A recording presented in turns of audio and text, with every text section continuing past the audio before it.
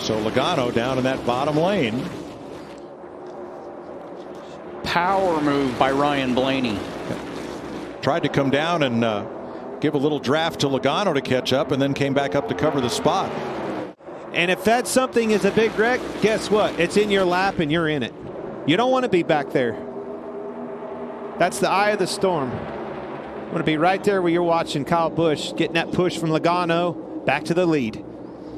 Side to 22, you're still clear. Bottom lane's pushing now. You see Eric did not pull down in front of that bottom line, elected to stay on the outside. I agree with that. Got some forward help. And one of those is Logano, that's been class of the field so far today. That was way close.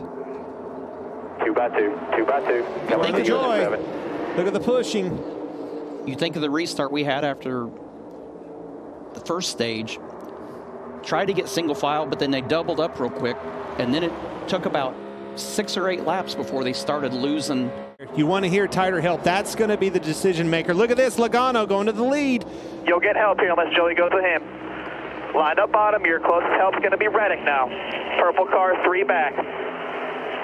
And Blaney still got you. Here comes your help, here comes your help, here comes your help. Big push.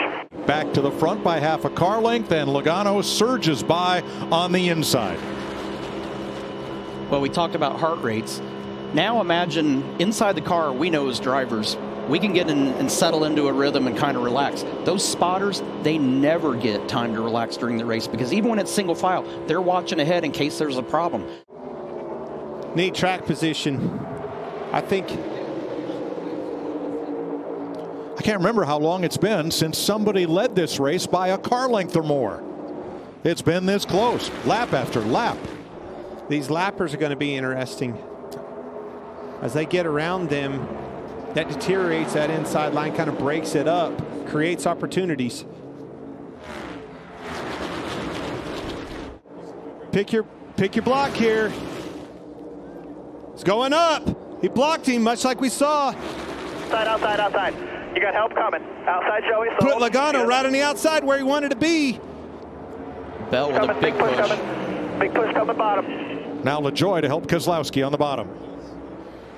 And the car that has led 139 laps today is going to lead 140. Joey Logano dominates Atlanta for Team Penske and Ford. Wow. Takes me right back. Put him on that outside. Exactly where he wanted to be. Somehow, some way, he found a way to get there. Brad made a good block. There was just too many of them.